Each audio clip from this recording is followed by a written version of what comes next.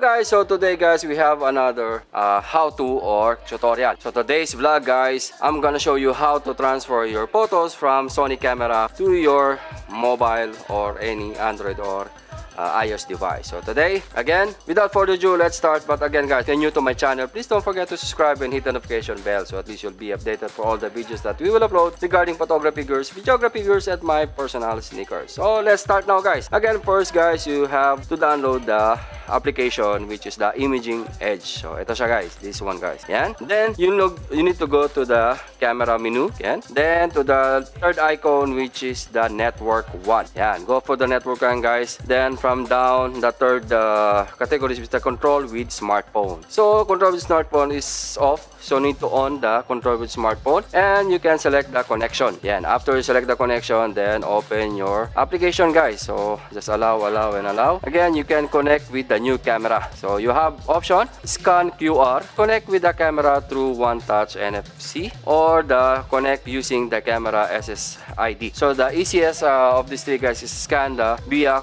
QR code. So yan, just okay. You can go for the camera and yan, is on yan. Then join. Yan. So after you join guys, yan, then you're good to go guys. You can connect it and yan. So this is the live stream from your camera. So if you want to transfer again guys, so for example, I will take one photo on my camera.